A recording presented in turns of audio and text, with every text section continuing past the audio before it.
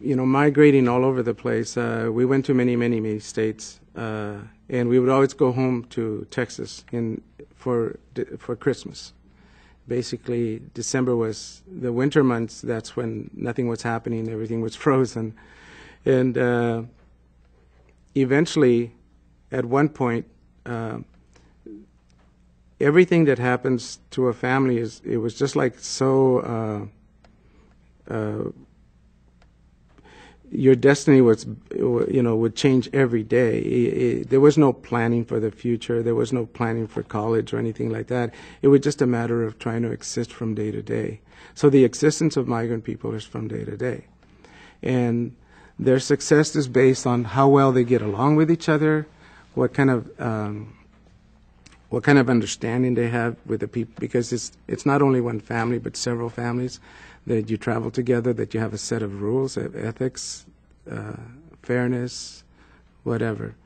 And so based on that, we travel everywhere. And yeah, there was times when somebody didn't get paid or something like that, or the conditions were so poor. The labor camps in Minnesota, for example, in the north, they were very nice. They were better than our house back home, because our house back home had a dirt floor.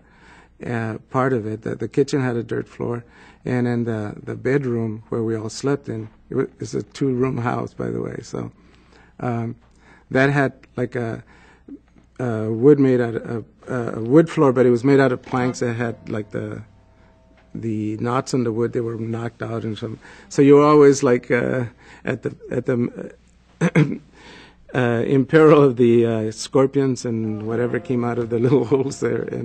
But basically, we were the migrant experience, and I remember working next to Braceros, which was a program that brought Mexicanos over from Mexico legally to work in the United States. And conditions like in camps in Arizona, they were awful. I mean, I wrote a song for my brother, and it tells about when he died. And it was a time when lots of migrant kids died in that year.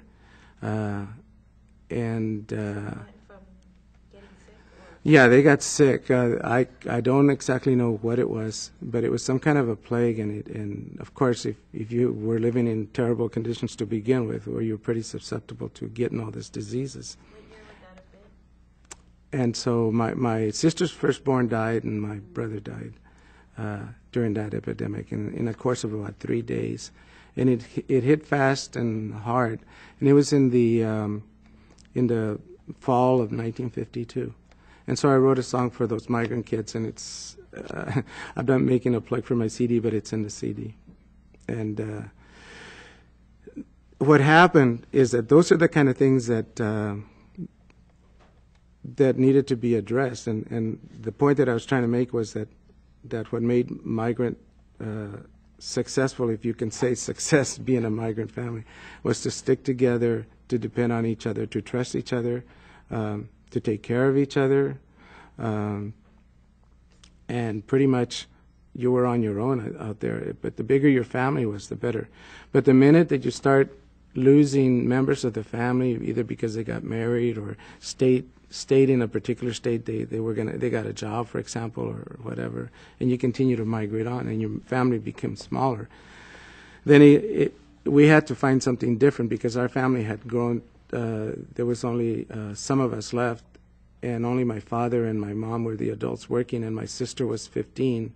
She was the eldest of the family, and all my older ones had gotten married. So we went to California, and we ended up running out of money in Gilroy, California. And we stayed there 3 days, and all we were eating was bologna and bread. It was kind of like my father was always like trying things out. He was kind of like the pioneer. He's the one that led the families. He was kind of like when we went, my mother's brothers and sisters, family related to him, cousins and everything, they would follow him, and we would just kind of stick together. And he was kind of like the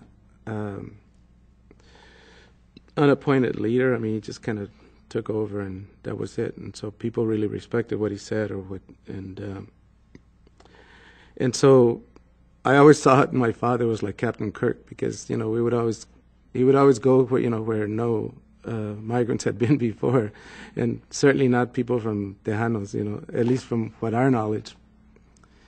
And I guess when he took off, I mean, he knew a little bit of English, but not very much. And so, without having like the navigation system that we have in cars now, where you just look things up.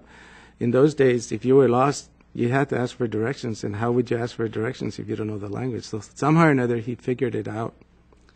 And we would end up getting to where we were going. And